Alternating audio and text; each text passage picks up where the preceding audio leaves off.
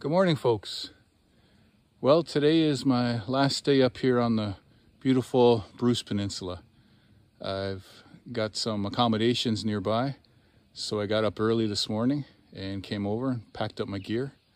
I left the trailer here with a few things on it, so that's all loaded up, ready to go home. Got about a 3.5 hour drive, maybe 4. I take it pretty easy, going down 6. I'm in never a rush to get back home.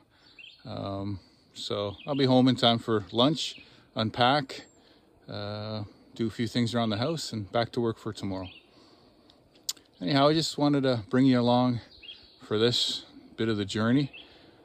Probably be back up in 2 to 3 weeks, bring the wood chipper 4-wheeler again, take care of that pile.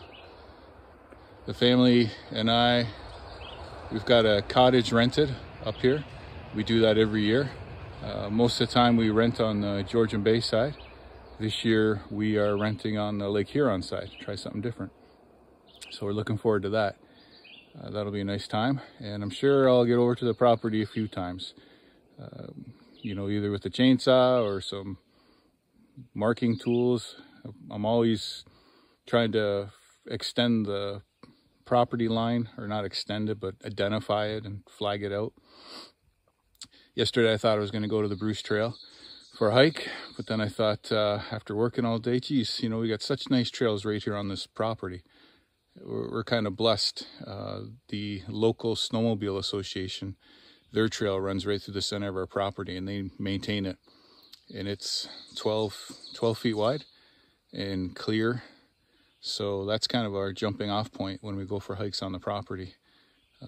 There's a logging trail that leads to that, and then from there we can access a lot of the property through some secondary trails. So I just hiked around here yesterday and looked at the trees and had a grouse walking beside me for a good part of it. They're a pretty fun little bird. Always seem to be interested in what you're doing and not overly afraid.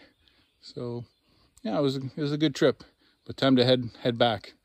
Anyway, thanks for coming along, and we'll talk to you later.